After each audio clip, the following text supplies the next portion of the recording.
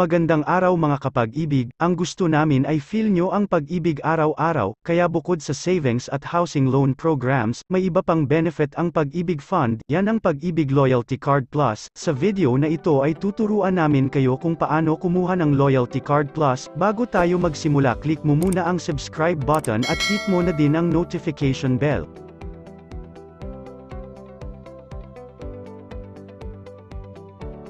May 5 easy steps to apply Pag-IBIG Loyalty Card Plus. Sundan maigi ang steps upang maging gabay sa pagkuha ng card. Upang maiwasan ang pabalik-balik sa branch, kailangan maghanda ng kaukulang impormasyon bago pumunta sa Pag-IBIG. Sa video na ito atin din tatalakayin ang mga tips para sa pagpapadali ng pagkuha ng iyong Loyalty Card Plus. Step 1.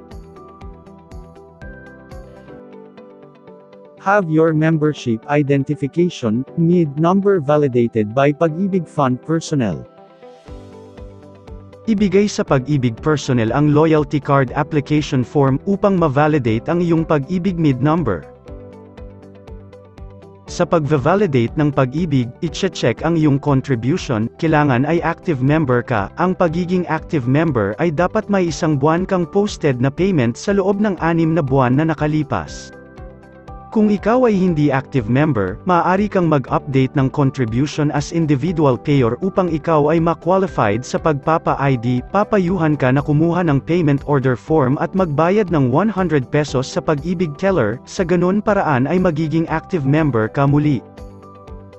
I-validate din ang iyong personal information. Kung may discrepancy ay ipinapayo na magdala ng kaukulang dokumento tulad ng PSA birth certificate or marriage contract kung magpapalit ng marital status, upang ma-change agad ang mga ito.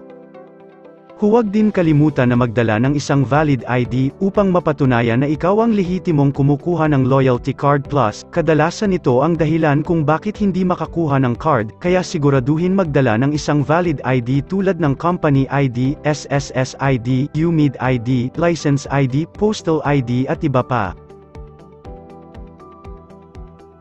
Step 2. Fill out the Loyalty Card Plus application form and pay the corresponding card fee of 125 pesos only to the bank personnel. Matapos na ma-validate ng Pag-IBIG personnel ang MID number, ay patuloy na sagutan ang Loyalty Card application form, at ibigay ito sa bank personnel upang ma-encode. Siguraduhin na may dala kang sapat na salapi para sa kaukulang bayad sa Loyalty Card Plus. Magbayad ng 125 pesos sa nakatalagang bank personnel. Ang bank personnel ay maaaring mula sa bangko na Asia United Bank o sa Union Bank of the Philippines, depende sa nakadesignated na bangko sa branch ng Pag-IBIG.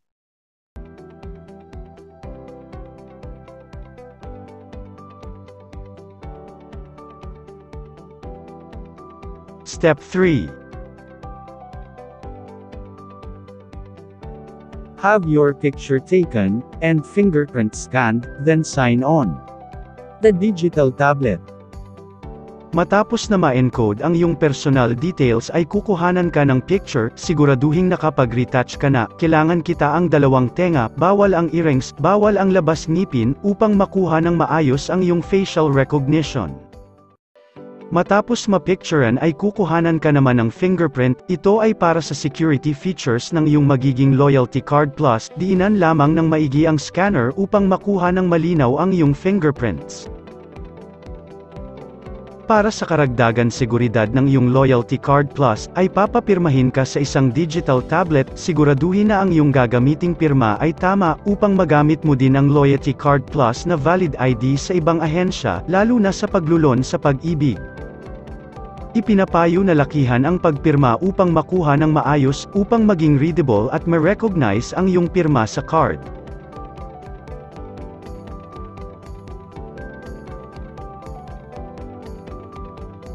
Step 4.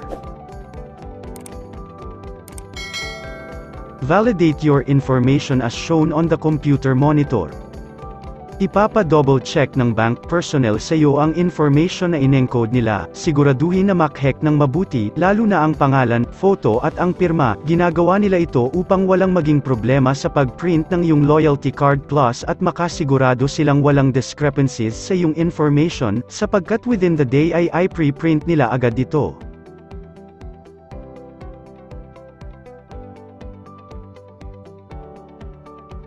Step 5.